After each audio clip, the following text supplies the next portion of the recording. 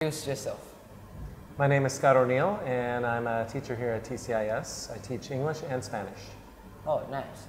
Okay, I heard that you've been working on SpeakPlay. So can you briefly explain what SpeakPlay is and why do you think of SpeakPlay? SpeakPlay is, well, it caught my ear and my attention when I was learning Thai initially, and I heard the way that Thai people say some expressions, and it kind of made me wonder how the language works, and I thought it was an interesting way to kind of think about how language can be used to say certain things. So, for example, SpeakPlay itself is the name of the document that I've used to kind of collect these phrases. And SpeakPlay in Thai, if you say Put Len, it's like saying just kidding, right? But if you take it word for word, literally, it's speak, play. And I thought, oh, that's kind of funny. So, you know, I started keeping my ears open for other sayings or expressions that are kind of like that. So, for example, if I'm going home and it takes a long time because the cars stick, Rottit, right? So there's a lot of things that people sometimes, like Thai speakers, maybe they don't really notice. So I like to play a game with them sometimes, and I say, like, for example, I go down to the canteen and I forgot my card, so I have to use fresh money. งินสด. So yeah, so and like sometimes Thai people think it's kind of fun to play that way. Actually, some Thai speakers don't really notice about these things. Right. But then when I bring it to their attention, they're like, "Oh yeah, our language really does work like that. That's interesting." So it's kind of funny. Like if I order lab, I might not want machine inside. Oh, you don't want or powder erase flavor.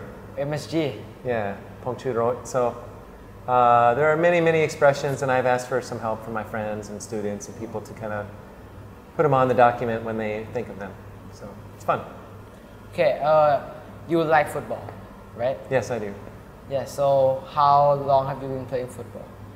I've been playing football since I was about 5 years old, and I just grew up playing on teams in my community. And as I kind of went through high school, university, and then beyond, traveling, I realized that football is just a great way to get together with people and meet new friends and stuff like that. So a lot of my experiences of meeting new friends is through football. What is your favorite position?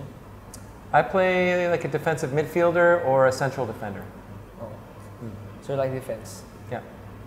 Okay, so what is your favorite team? My favorite team is Real Betis Balompié, which is, some people know them just as Betis, which is in the Spanish league. They're in the top division right now. And they're kind of a mid-table team. Sometimes they go a little bit higher, sometimes they go lower or even go down. So I've been kind of through the ups and downs with them, and it's fun. Yeah, it's enjoyable. Yeah. So why don't you like the big teams though? The big teams like Barcelona and Real Madrid are kind of annoying to me, that their fans expect to win every game, and if they don't win, then it's a big catastrophe. And so any hint of imperfection is disastrous, and I just think it gets old for me. I like to see, you know, your team plays good some weeks. When they play great, that's like a special occasion, and when they play really terribly, that's also hopefully a special occasion in a bad way. But like if you expect so high with the great teams, when they win, you don't feel anything. Right, it gets a little, you get desensitized to winning. Having said that, of course, you know, you want your team to be consistent and win, but you know, for me, it's more human to see a team go through some ups and downs. And having said that, I like some big teams, like I like Arsenal, who, well, they're having some downs these days. But yeah, well. So yeah, I follow some other teams as well. Oh. Okay, so how do you think about our school team, since you're the coach of our team? Well, we recently just came back from Chiang Mai, where we successfully defended our championship from last year, and so that's 2 years in a row that we've won the title up at the Prem Fall Classic football tournament. So I was really proud of the guys. You guys had a great tournament, and it was a fun experience on and off the pitch. Everybody did a great job, so it was a great experience. And I think that for the students, there's a lot that can be learned by playing, but also just like participating on the team and just learning how to work together, and I'm a true believer in the learning that happens through sports and how you can apply that to improve your life. And just yesterday we played against Trail, who are always a tough team, and we had a really good game against them as well, and we drew 2-2, which is not a bad result for us. Oh, yeah. But that's actually a very good result for us. Yeah, because so they were the defending champion. Yeah, they're good. They're good. Okay, so you are here in Thailand for how many years? I've been living in Thailand since 2002, so that's... What is it now? So yeah, 18 years almost. Yeah. So that's like a lot in your life, anyway. a big part in your life. It's a big percentage of my life, yeah. So why Thailand though? Well, actually, I hadn't planned on moving to Thailand. I was finishing up my training to become a teacher, and was thinking about going back to Latin America and doing some work there because I loved my experiences in South America. But a job opportunity came up in Thailand that I was like, oh, I was in a position where maybe I could try that out, and it was something totally new, which I've learned to kind of, well, I like to take a little bit of risk sometimes and try something that's new and exciting. And this is when I was single, so it was easier to do that, to just go out on a limb and try something. And I think that it's exciting when those things pan out. You know, it's a little bit scary sometimes to try something like that, but usually there are big rewards that can come with it too. So like you've been in Thailand for like 17, 18 years. Mm-hmm. What do you find is the most difficult to adapt to our Thai culture? Difficult to adapt to Thai culture. Ooh, that's a tough one.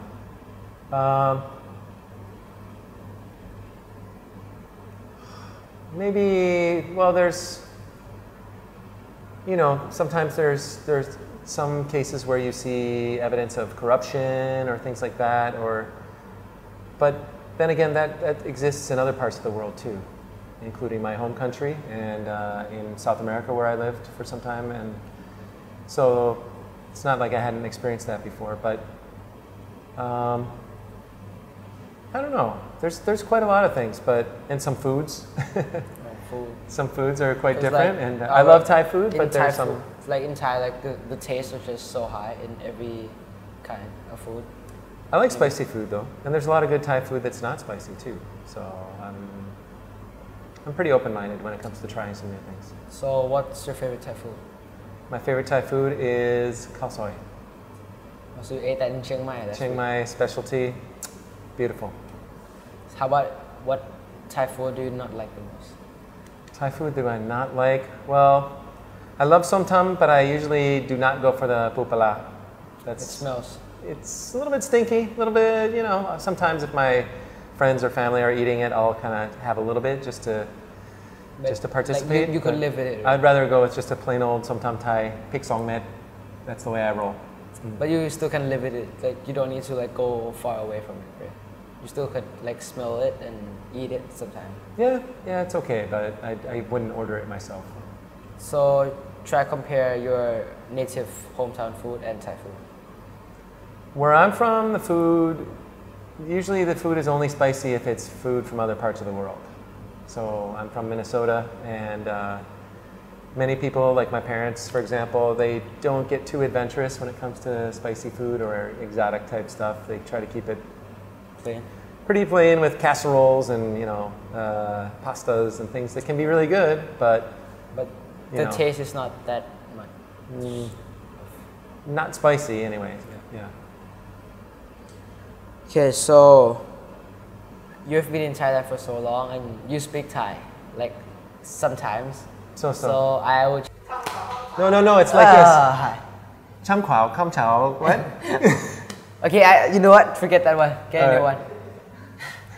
ยักษ์ใหญ่ไล่ยักษ์เล็กยักษ์เล็กไล่ยักษ์ใหญ่ ยักษ์ใหญ่ใหญ่ยักษ์เล็ก ไล่ยักษ์เล็ก ไล่ยักษ์เล็ก ยักษ์เล็กไล่ยักษ์ใหญ่ เล็กใหญ่ยักษ์อะไรนะ ไล่ยักษ์ใหญ่ใหญ่ไล่ยักษ์ใหญ่ Okay, move on. Okay, so we'll handle that one in editing. Okay, so like If you could tattoo a message to your arm, what message would it be? Tattoo of a message on my arm, like one of those ones that people put there so they can read the script of something that's important to them. Normally I wouldn't do that, but you know, some people go for that.